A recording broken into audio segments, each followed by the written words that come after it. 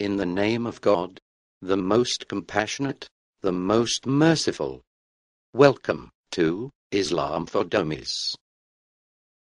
Today, we will be talking about the false claim that there are grammatical mistakes in the Qur'an.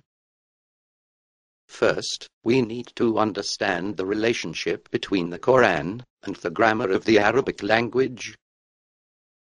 In his book, entitled The Qur'an, an Encyclopedia, Oliver Leaman, who holds a PhD from Cambridge University, wrote, "The Qur'an is the oldest book in the Arabic language system, and even today is regarded as the final authority regarding diction, morphology, syntax, grammar, and rhetoric in Arabic.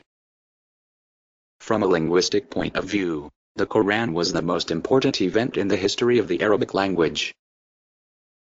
It not only codified the grammar and lexicon of the language, it also presented the Arabs with linguistic possibilities never before imagined by poets and orators. Therefore, because the Qur'an is the main source and guide for Arabic grammar, it is quite ridiculous to challenge its linguistic mastery. Anyone making such an absurd claim about the Qur'an is simply proving their own ignorance about Arabic grammar itself. While we have sufficiently proven the logical impossibility of grammatical mistakes in the Qur'an, we will examine some of these false claims anyway.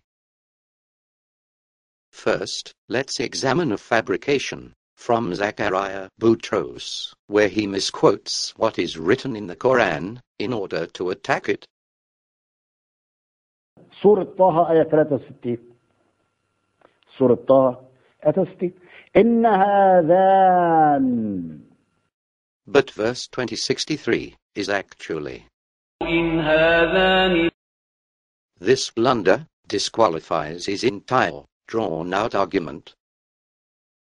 He is ignorant of the fact that this alternate pronunciation of the verse is an established and well-documented Arabic style, and does not even change the original Quranic spelling. For those like Botros making such false claims to attack the Qur'an, their own argument, ironically discredits both their Old and New Testaments. According to religionstolerance.org, biblical scholars have noted that about every page of the Bible, whether written in Hebrew, Aramaic, or Greek, contains both spelling and grammatical mistakes. And even though Botros fails to demonstrate even a speck of sawdust about the Qur'an's grammar, he should still adhere to the following advice. Matthew 7:3. Why do you look at the speck of sawdust in your brother's eye, and pay no attention to the plank in your own eye? Secondly, other false claims naively use only part of the Arabic grammar, to the exclusion of advanced rules.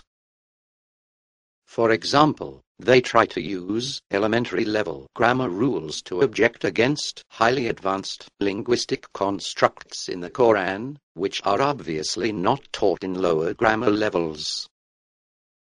Such passages go far beyond the doctorate level of linguistic prowess, complexity, and intricacies, and as such, cannot be analyzed by the limited scope of first-grade grammar rules.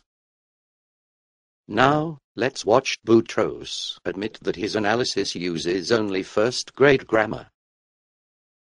احنا في ابتدائي درسنا اللغة العربية من أول ابتدائي المرحلة الأولى ونعرف قاعدة. Unlike Botros, the early pagan Arabs were properly qualified to discuss the Arabic language, yet none of them ever made the uneducated claim of linguistic errors. When confronted with the wondrous linguistic nature of the Qur'an, his enemies were forced to accuse Prophet Muhammad of sorcery. Oliver Leaman explains that the Qur'an was deemed so superior, indeed so beautiful, that even in the eyes of the Prophet Muhammad's bitterest opponents, it transcended the merely human. Because the language of the Qur'an was so captivating, the Quraysh had to literally ban their people from listening to Muhammad's recitations.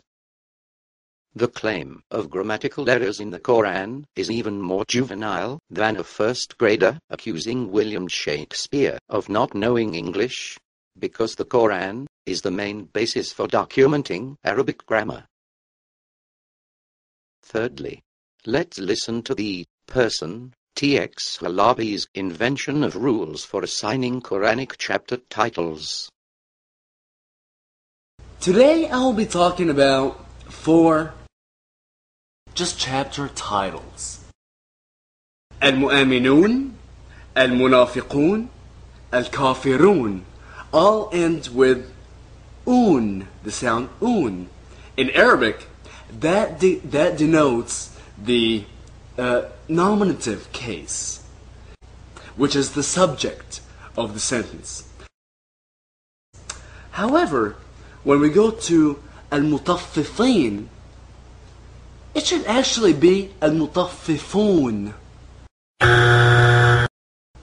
Because al-mutaffifin, the way it's written in the Qur'an, it is actually either in the genitive or the accusative case.